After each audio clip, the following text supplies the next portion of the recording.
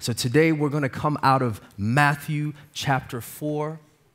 I want to cover verses 1 through 11. I'm not going to have y'all standing that long.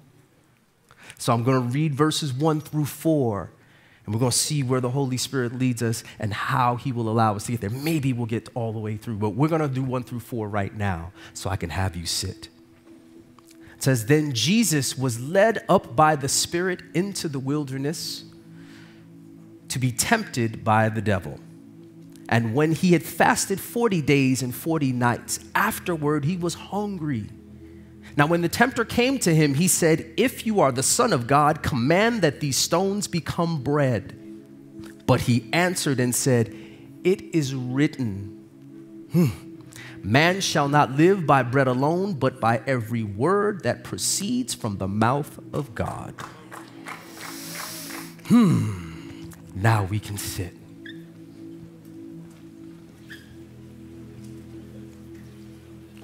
Special shout out to my hard bottom shoes people. Y'all endured that. Thank you. My high heeled family, y'all know who you are. I acknowledge you every Sunday. I see you and I appreciate you.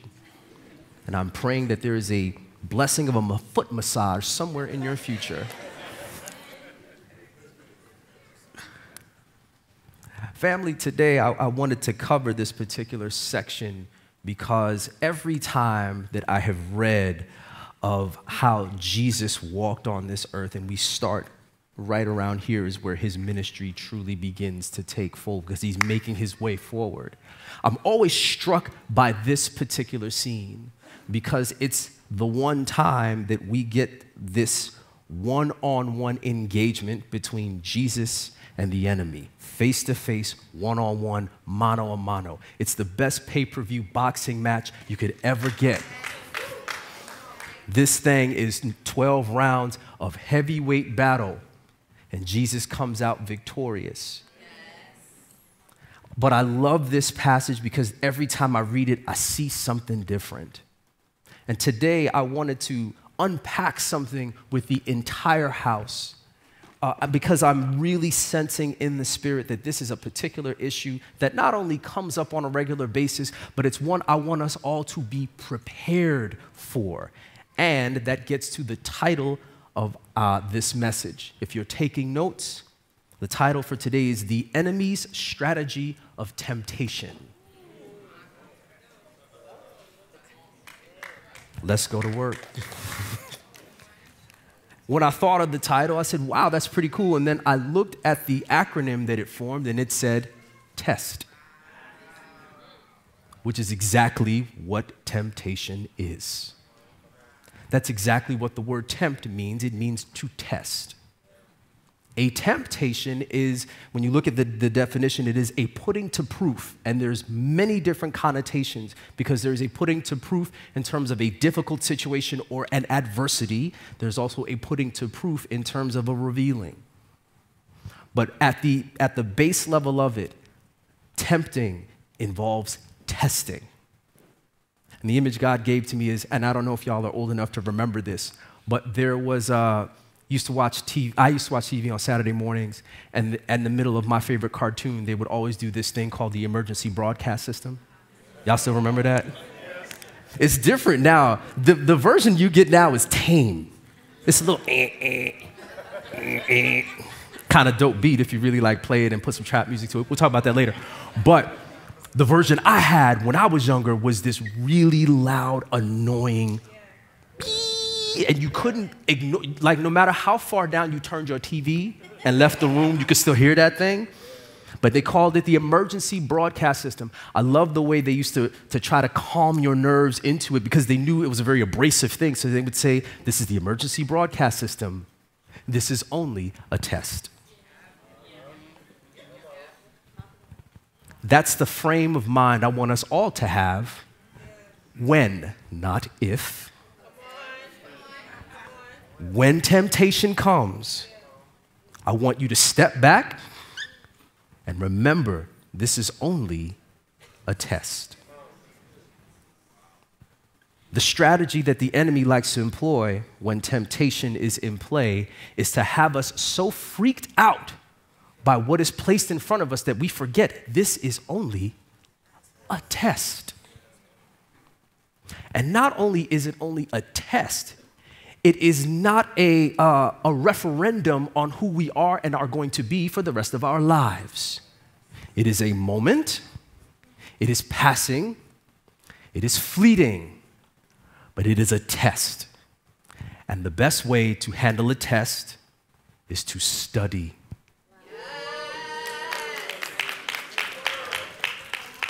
The best way to handle a test is to prepare. The best way to handle a test is to know the test is coming. I could never get through high school and college sitting there waiting, thinking there's never going to be a test. So I'm just not going to study. And then one day you walk into the room and guess what? They put that piece of paper in front of you and they expect answers. And the expectation is because you knew there was a curriculum, you knew there was a test coming, that you took the time to prepare. I want the people of God to all understand that temptation is coming. For some of you, it may be upon you right now. So the first thing I want everybody to know is, just like it said in that emergency broadcast system, this is only a test. The interesting thing about when that happens is, especially in school, when they would do drills and they would have the fire alarm go off, and the fire alarm, they would preempt, they would say, hey guys, just so you know, there's gonna be a very loud noise. This is us testing the system so that we know that it works, but remain calm, this is just a test. And so now the noise happens, and there's a difference when you have that context. Because before you find out that the test is coming, if that noise just came on in school and it was a fire alarm, you assume there's a real fire, and now you gotta stop, drop, and roll. And now you have people stop, drop, and roll, and ain't no fire, no smoke, nothing's happening. Why? Because there was no context. They tell you beforehand, this is the noise, this is what's going to happen. And so when you see children and they hear a blaring fire alarm, which should scare you, they are calm. They sit and they patiently wait for this test to pass, because they have an understanding beforehand that it is just a test. I want us all to look at temptation the same way. And I could not think of a better blueprint for how to deal with temptation than how Jesus handles it in the wilderness. I have 5 points. I am pretty sure I'm not going to get through all of them. Set that out there right now, just so you know. But we're going to get through as many of them as the Holy Spirit will allow. So when temptation came for Jesus, I wanted to study how and why the enemy said the things that he said to Jesus. Because as I continue to discover more and more about the enemy, is he is defeated, but oh, he's strategic. The way you are attacked is for a very specific reason. You are not attacked, you are not tempted by random things. When you are tempted, it is very specific to who you are, specific to what's happening on the inside of us in a given moment. It's very specific to keeping us from somewhere we need to go, or from someone we need to be with, or keeping us with someone we need to be without. It's very specific. And so I looked at the first passage and I said, why did Satan come at Jesus the way he did? Let's go through these first few verses.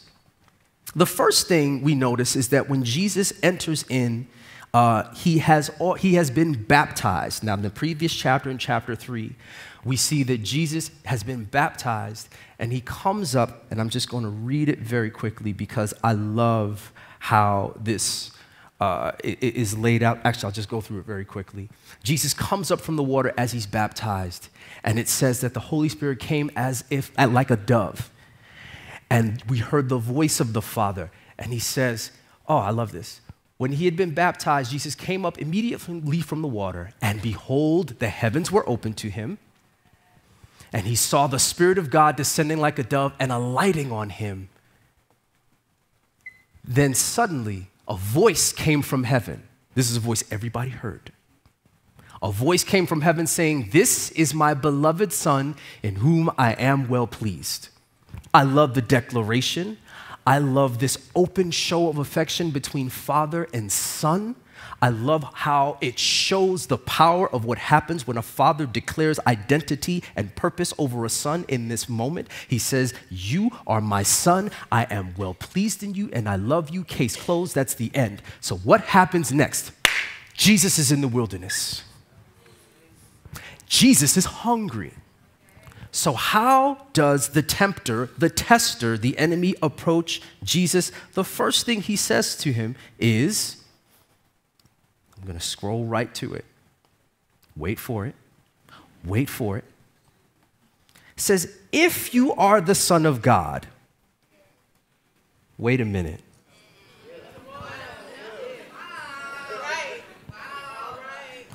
If. We not 6 words deep and we already got beef. If.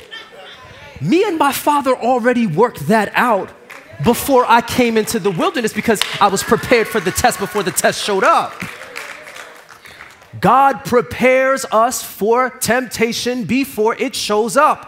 How? Because of all of the encounters that we are having and have had before the test arrives. Do not take your encounters with God for granted.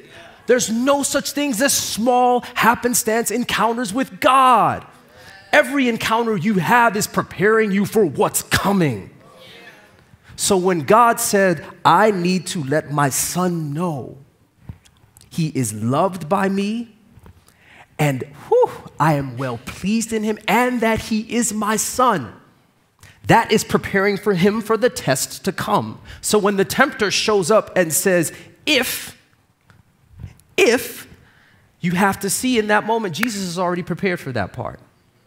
Because the first thing that the enemy does, this is point number 1, when it comes to temptation, every temptation, all of them, please understand it, all of them, I don't care what you think you're dealing with, all of them start with an attack on your identity. Every single one is an attack on your identity at first, because this is where the devil is trying to lay the wrong foundation down.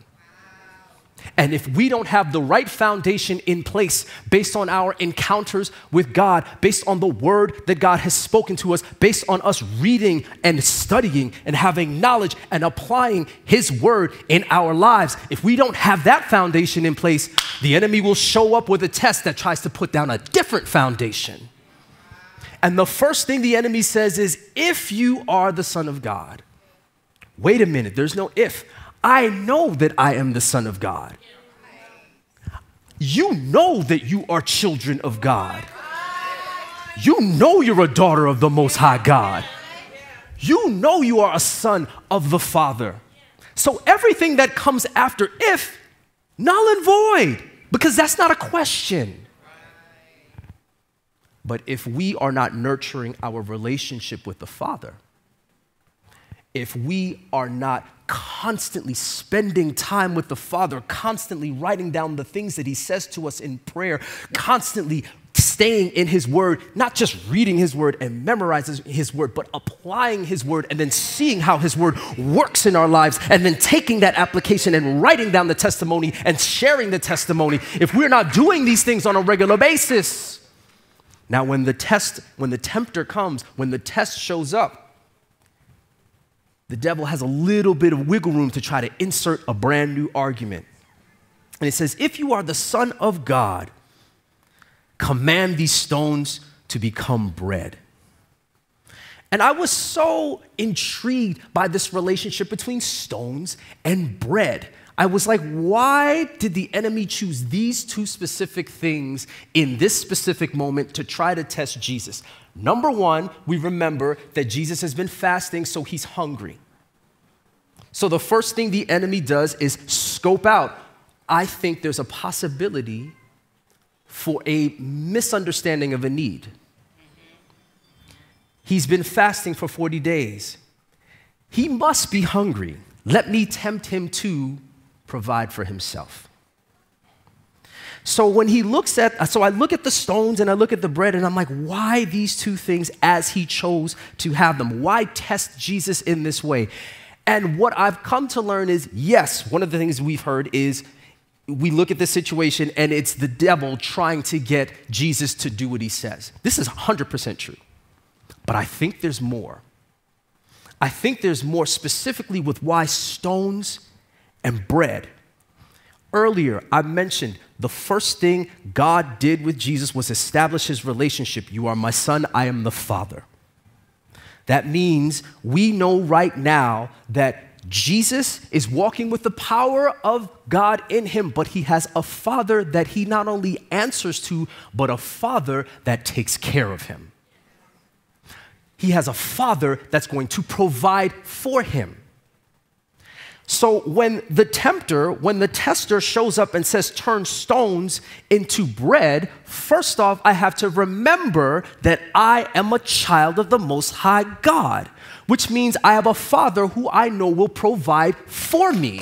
Why do I have to take a stone and turn it into bread when I am the Son and he is my Father and my Father provides for me? My Father will give me bread.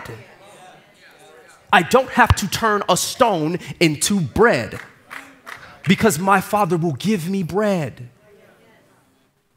Understanding that we do not have to do things that are not within our purview or jurisdiction just because we have the authority is paramount to staying in alignment with the Father.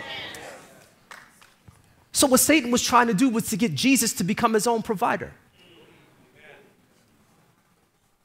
He said, well, you've got the power of God in you. Do it. Do it for yourself. And what that does is that shifts and perverts the relationship between father and son, because the whole purpose of the Father is to provide for the Son. But now once you start to provide for yourself and take God out of the equation, you have now decided that you are the provider over your life. I can't afford to be the provider over my whole life. I can maybe cover myself for about a year or two. But when we're talking about generational passing down, as Ty talked about earlier, I can't cover generational.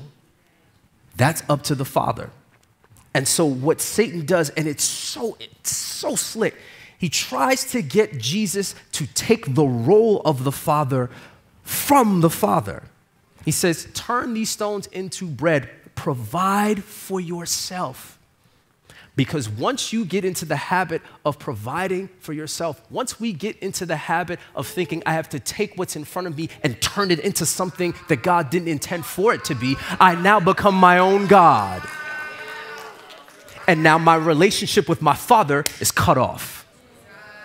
This is the first encounter. This is the first test. And that was why I said it was important that we recognize our identity. We have to always remember that we are our Father's children. And then I also thought about what it is stones are used for. Stones in the Bible have a lot of different uses. One of the uses stones are used for is to make altars. Altars for sacrifice were built with stones. So could it be that if you find yourself in a situation where God has given you stones, instead of being so hungry to get out of the situation that is trying you, perhaps we need to look at the stones that God has given us and figure out, what do I need to sacrifice? I need to take the stones that have been placed in front of me, and now I have to arrange them in a way where now I am willing to sacrifice whatever is necessary to strengthen the relationship with the Father that I have. Because I know once I establish and keep the established relationship with the Father, the bread will come.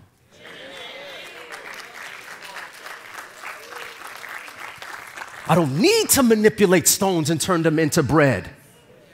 I use the stones for what they were purposed for. Stones were also used, I love this, stones were gathered and people would use stones to tell their testimony.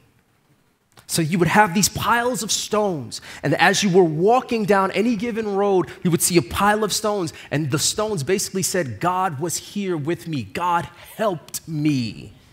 So on your journey, as you're making your way, you would walk by somebody's pile of stones and you would see their pile of stones and say, God helped them. I can keep moving forward because I know eventually God will help me too. And then when God helps me, I take those stones and I arrange them in a way where someone else who was walking behind me will see that God has helped me too. But if I take that which I am used to testify, to edify others, and only use it to feed myself, I have left nothing for those behind me to move forward and be edified by. God has given me something, and it has only been a blessing to me, and God does not give us anything to be a blessing only unto ourselves. Everything we have is to be passed on to that which is coming after us. So when God gives us stones, it's either to build something or to sacrifice something, but it's not to eat. And Jesus understood this. I love his answer. But he answered, this is verse 4, and said, "It is written, man shall not live by bread alone, but by every word that proceeds from the mouth of God." He said, listen, I could feed myself right now, but that changes my relationship with the one who will cover me in all things. I don't need the stones. I don't even need the bread. I'm hungry, but I need the word. And this is how testing works. Ultimately, when we are tested, we have to always recognize, number one, who we are. Number two, whose we are. Number three, what context am I engaged in? What context is this engagement happening in? And when we can do those things, when we are tested, when we are tempted, we can remain calm, like Jesus did. One of the things I also love about how this engagement, this particular battle takes place, is that Jesus actually speaks to this exact relationship between son and father and stones and bread later on. So clearly he had knowledge of what was happening. If you look at Matthew chapter 7, verses 9 through 11, Jesus is speaking to the disciples. Now, he's told the disciples to go out. He's given them power to cast out demons, and they come back with this incredible report. And they say, "Oh my God, even the demons tremble at your name." And he says, "Yeah, they're supposed to."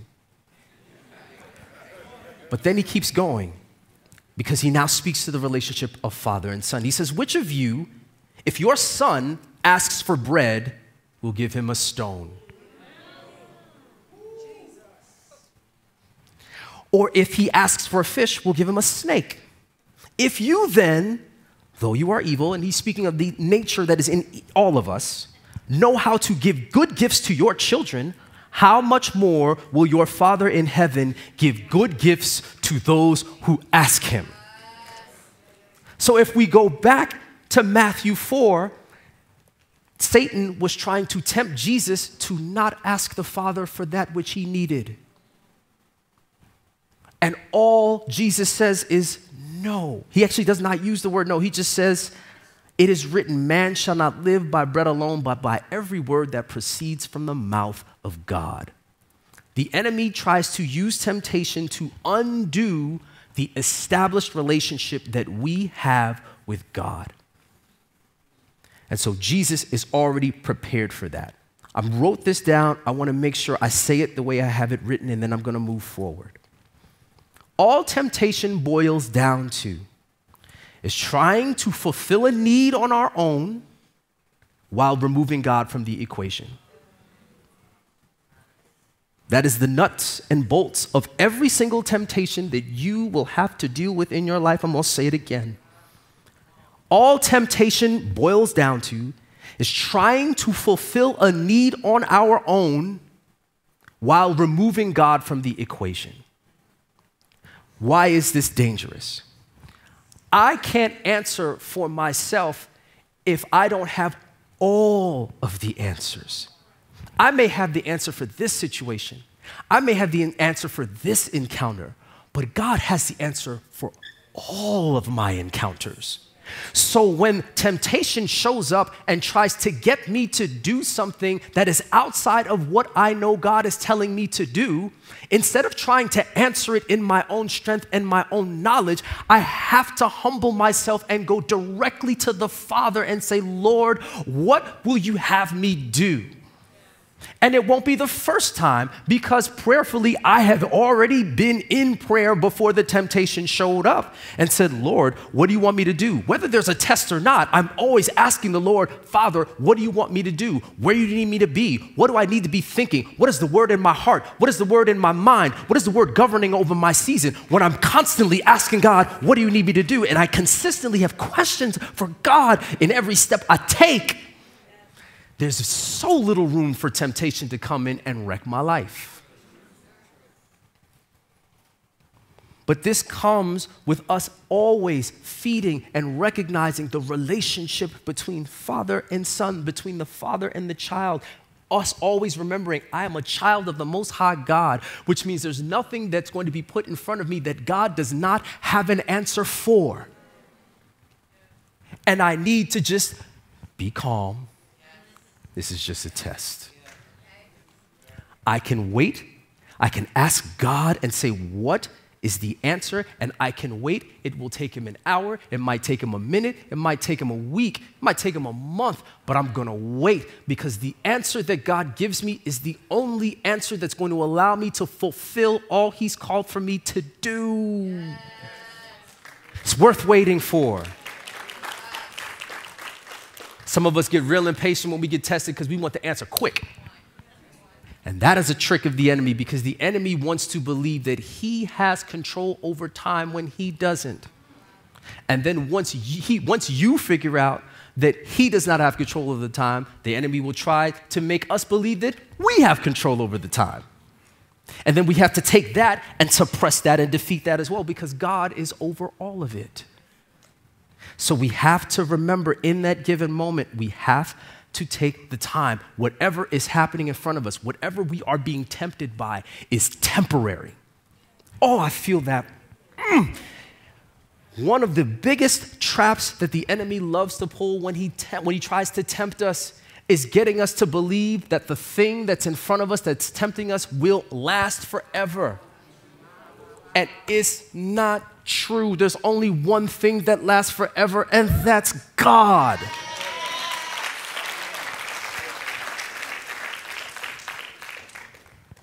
When it comes to being tested and we feel like there's a particular need or a particular desire and it overcomes us and it overwhelms us and we can't figure out what to do, that's when we lose our sense of time.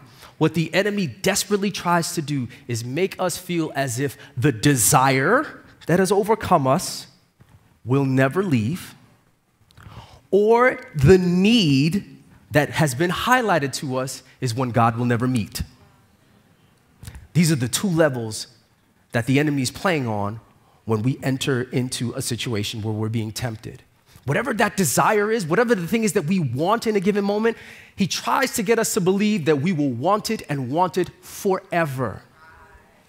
As if that feeling will not pass. Every single feeling passes. All of them pass. There's not a single feeling you're ever going to have that's going to stay with you for your whole life. It's going to pass. I know you want the purse. I know. Good Corinthian leather. Ooh.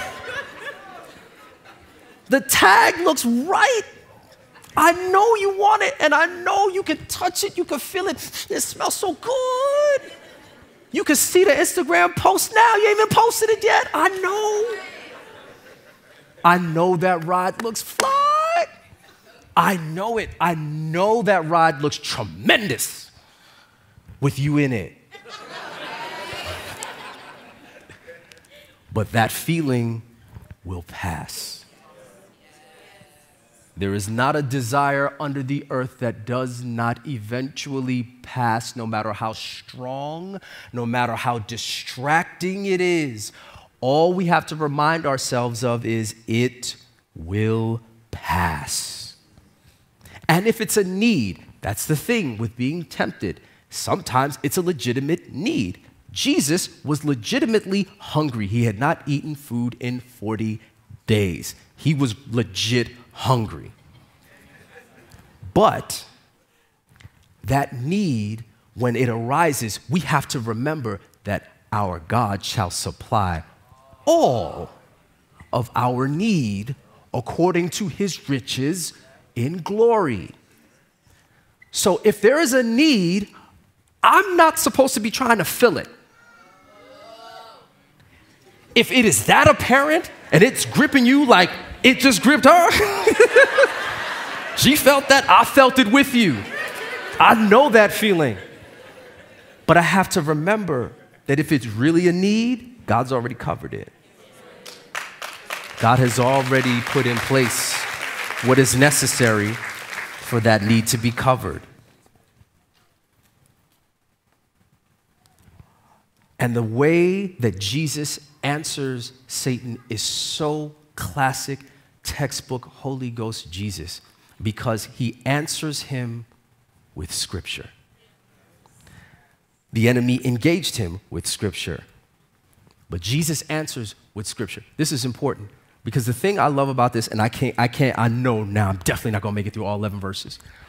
But as you go through the entire encounter, as Jesus continues to keep the devil at arm's length until eventually he tells him to leave, you know, he actually does not use my favorite word in the English language. He never used the word no. I was shocked. He never says no. He just replies to the attack with Scripture. Here is a great way to deal with testing and temptation. It's not just about saying no, because what is happening is when the enemy brings something to test you, he is trying to get you to agree with something. He's proposing an argument and he is trying to get you to agree with it. Now, if I'm presented with an argument and I don't already have an agreement in place, think of it this way. It's like sports. If a team comes to me and wants to sign me for their team and they put forth a proposal and the numbers look nice, I might think about it. I might entertain it, unless I'm under contract,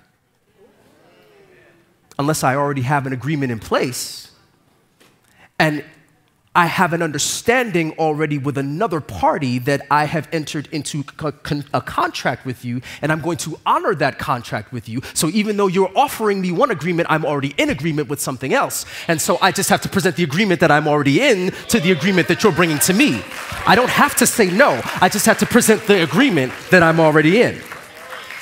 I don't have to kick and fight and scream and rebuke. No, I'm already in agreement with something else.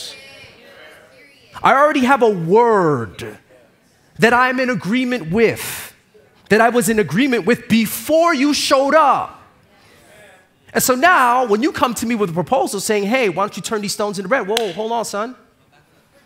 Wait, whoa, I don't agree. I don't even need to say no. I already have a contract that says I'm in agreement with my Father. So I don't have to say no. I don't have to debate with you. I don't have to do all this back and forth. I just show you the contract. I just show you how many times I've agreed with the Father before this moment showed up. Not only with this contract, but I can show you all the other contracts that I have agreed to and honored as well. You want to show me a different way to live? I'm going to show you my track history with God. And I'm going to continue to agree with what I have agreed with, because I know when I agree with the Lord and I agree with the word over my life, that word stands. I don't trust how Satan gets down because he lost.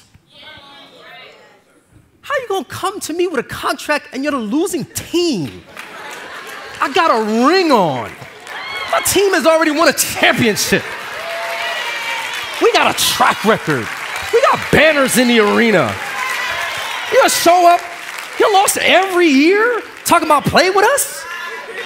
No, I'm not playing with you. I don't have time. I'm too busy being excellent and in victory. I'm going to agree with who I have agreed with before this contract negotiation took place. Every time Jesus was approached by the devil in this particular engagement, the first thing he did was to say, no, I don't agree with that. I agree with this. So that's why it's important as we continue to understand what this test is like, we got to be prepared beforehand. I read something, and I checked through a bunch of different sources. Apparently, when we make decisions, our brains have already made the decision up to 10 seconds earlier than we actually are aware of it. I said, wow. So the decision was already made.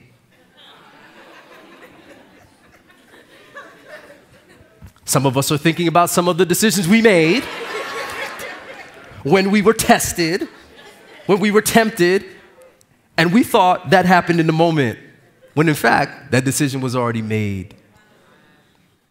This is why it's important to study before the test. I've always said, if you know there's an area in your life where you're being tempted, have a no ready in advance. Say no in advance. You know what it is. You know you want it. You know you shouldn't have it. You've engaged it before. It's not new. This isn't something you have not seen before. And if you haven't seen it before, you probably have seen it before. It just looks a little bit different. But it's the same thing.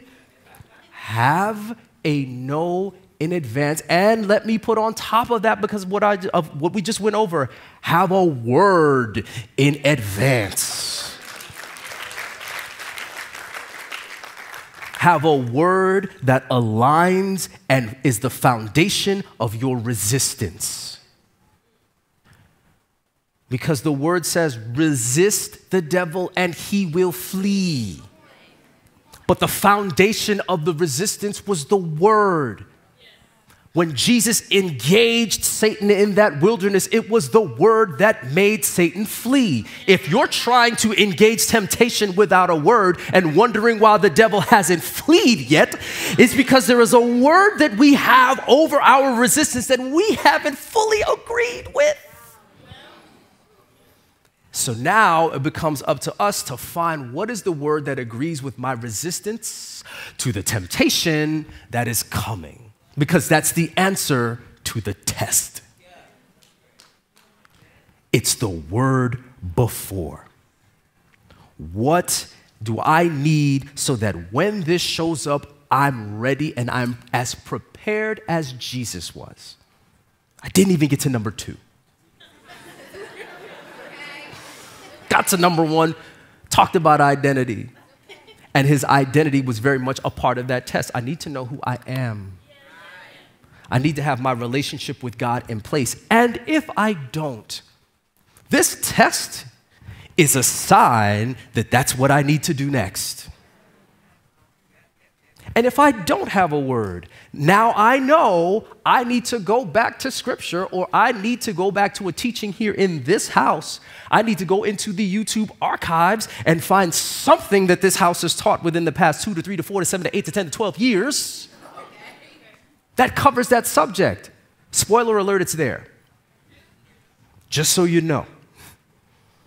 That means it's my responsibility to prepare for the test before it shows up and not pretend as if the test will never come. So the enemy's strategy of temptation is hoping and praying that we don't prepare and that we get freaked out when the test shows up. Jesus was not disturbed. He knew exactly what was going to happen in the encounter, and he knew how he was going to leave. He knew he was going to leave, and the enemy was going to flee, and he was going to go on about his business. That is for somebody. Have a vision of where you are going as the test is taking place, because it is your vision for where you are going that is going to propel you forward and through the test, so that you don't have to waste time trying to figure it out. Because if we don't have a vision of where we're going, we will stay in the test thinking that was our destination. The wilderness was not Jesus' last destination. This was not the point of him coming to earth, was to have this encounter in the wilderness. He had so much more before him. There was so much more for him to do.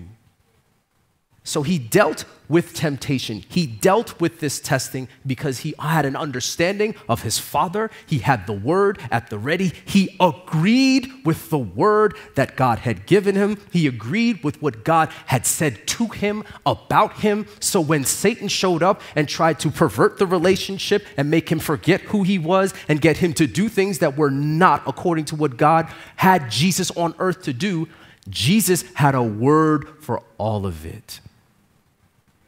And this is my hope and prayer for all of us. And it doesn't matter what the temptation is, this will cover it. If you have a problem, I love this because I keep thinking of the stones and the bread, and I think about not only how he was tempted to take something that was one thing and turn it into another, I think about us. And sometimes that temptation is not about an object, it involves people. You want to turn that friend into, friend wasn't meant to be that. You want to turn that business associate into, and they weren't meant to be that.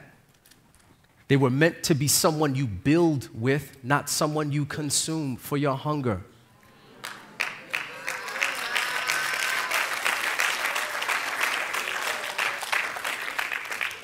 Too many examples I could possibly give, but I want to make sure it covers all of it, everything we just went over. And I promise you, I will come back and cover the rest of it.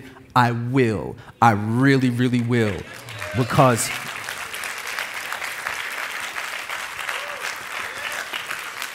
but I had to lay this foundation down, relationship and identity.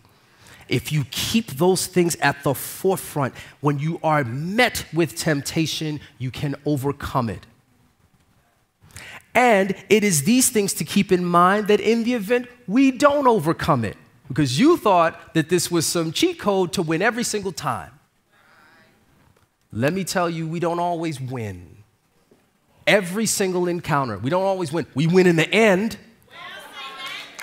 We win in the end.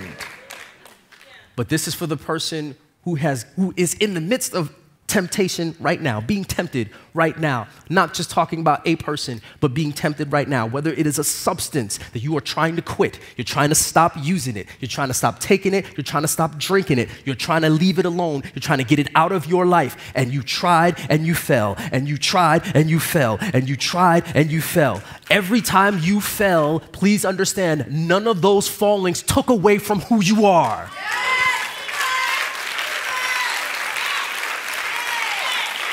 I don't care if you try 45 times to quit that thing, you are still a child of the Most High God.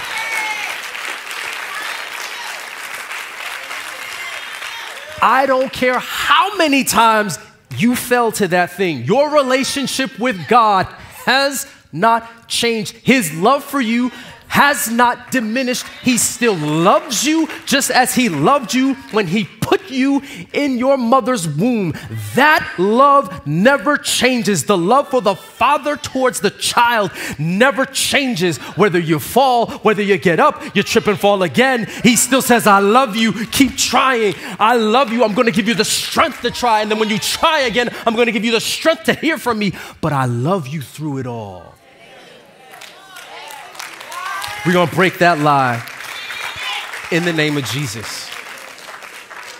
Because that is one of the biggest temptation traps, is we're tempted by something and we fall and we think because we fell, God doesn't love us anymore, God's not with us anymore, or my personal favorite, clearly I can't overcome this thing. All of those are lies.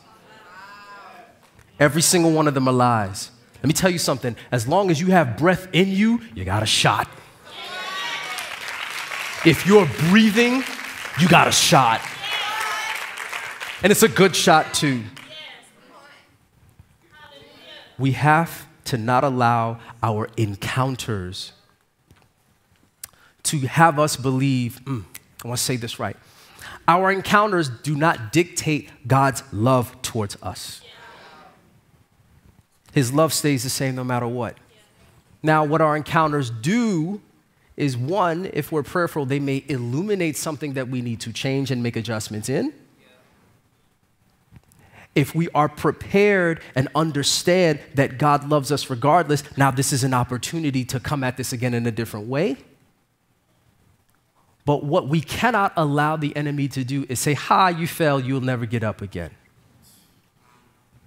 Because that is not in Scripture.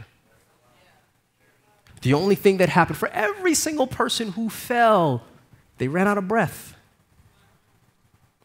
That's it. But as long as you're still breathing, you have a chance to overcome and beat that temptation. You have a chance to overcome and beat that addiction. You have a chance to overcome and snap that soul tie. You have a chance to be everything God has called you to be and have the relationship with Him that He established with you from the very beginning. You always have that chance, and God's love for you does not change. When we can remember that on a regular basis, that's when overcoming temptation becomes something that we do.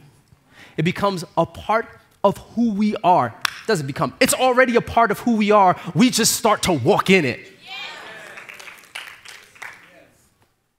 But it starts with being prepared for the test beforehand.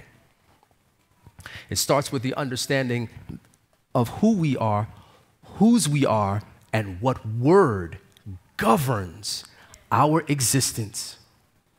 That stat I mentioned earlier about your mind being made up about 10 seconds before you realize it, what that tells me is if I fill my mind with the word, if I fill my spirit with the word and I'm constantly studying the word and I'm in community where I am around people who edify me with the word and I study their walk and how they overcome, now I'm giving my mind ammunition. I'm giving my spirit weapons. I'm giving myself a shot so that before I open my mouth, my mind has made the right God decision. 10 seconds before. I don't have to say no. I just have to remember what I've already agreed to. I'm going to stop right there because y'all going to try to have me in here till Tuesday. Can't do that. Got to go home to the babies. Let's stand.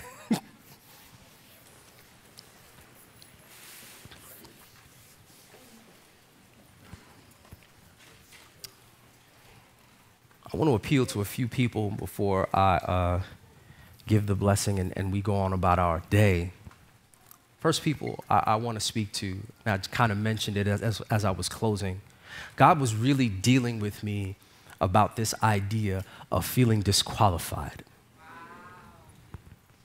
A lot of the time when we deal with temptation, it is the feeling of disqualification that defeats us before the test even starts.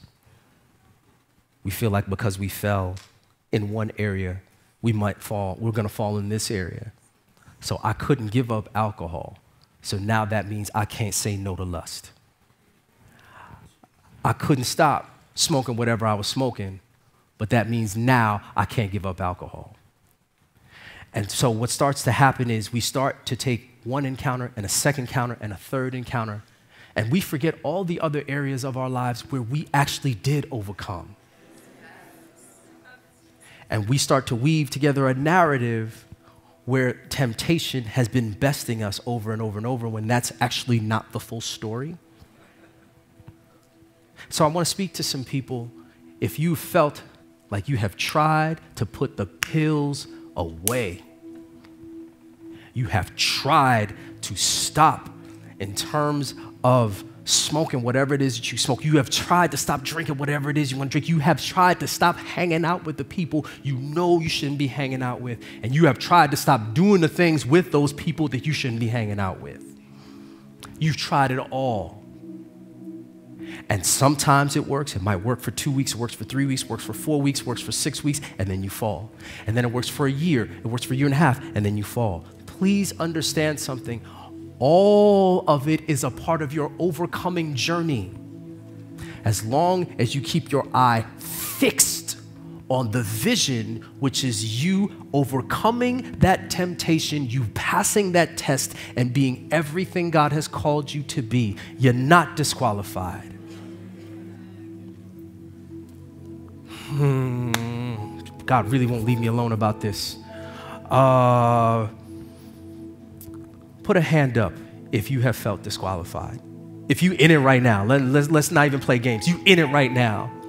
You're in it right now. If you go home right now, that thing is waiting for you in your crib. Put a hand up. Global family, I see you too. You can put a hand up in the chat. I got you. Keep your hand up. Tell you a very quick story because I'm a Bible nerd. We out. I think of Sodom and Gomorrah. And let me tell you, there was no more buck wild place on earth than Sodom and Gomorrah. They did everything you thinking of overcoming, they been did it. And did it often. They did it so often it said the cry of their injustice reached God in heaven. People were complaining about that place that had never even been to Sodom and Gomorrah. That's how buck wild it was. And yet God had sent his angels, he had dispatched to have Sodom and Gomorrah completely destroyed, but he made a stop. He talked to his man Abraham, and Abraham said, listen, if I can get 45 people to act right, and I'm paraphrasing, will you save them? He said, yeah. If I get 35 to act right, will you save them? He said, yeah. Eventually, he got God down to 10, which means as crazy and as far away from God as they were, as much as they were doing, even as Abraham was interceding for them in that moment, God still said, if 10 out of you, just 10 out of you, I don't need you all to get right this very second. If I can get 10 people out of Sodom and Gomorrah, I've seen it, I've heard it, I know it. They're doing it right now while Abraham is telling me about it. And still, if I can just get 10, if I can just get a small piece of you right, I will save them. I will give them salvation just for a remnant. If your hand was up when I spoke earlier, I want to tell you there's a remnant on the inside of you. There's a remnant on the inside of you. I'm not saying you got to get your whole life right to this very second. I'm just saying there's a remnant. There's a small corner. There's a small piece of your life that if you will take that small piece of your life and give it to God and accept the salvation that comes with it, you can beat it. Let me speak that over you. Your hand was up. You have beat it. Just in putting your hand up, you have beat it. I know I had your hands up for a long time. Please put them up again because I need you to receive this. Global fam, I know you had the digital hand up so your shoulder don't hurt like them, but trust me, I see you too. Just receiving the knowledge that God's love for you is everlasting. There is no fall in your life that is going to change God's love for you. Just get up and go again. And go again with strategy. Go again with a plan. And go again knowing that you can have a community that will edify you, that will embrace you, and that will understand exactly what you are going through. I really am over. I'm going to get y'all out, I promise. Heavenly Father, for those whose hands are up, I just pray that you speak into their hearts, that the temptation that they are dealing with right now, Father, I pray that you bring a word into their lives right now. Whether it is this word or another, bring a word that aligns them with the call on their life, that aligns them with the version of them that you envisioned when you put them in their mother's womb. Give them a word, give them a vision, and Father, let your love fall on them fresh and new right now. May they receive the everlasting love of the Father as the child of yours that they have always been. In Jesus' name, amen.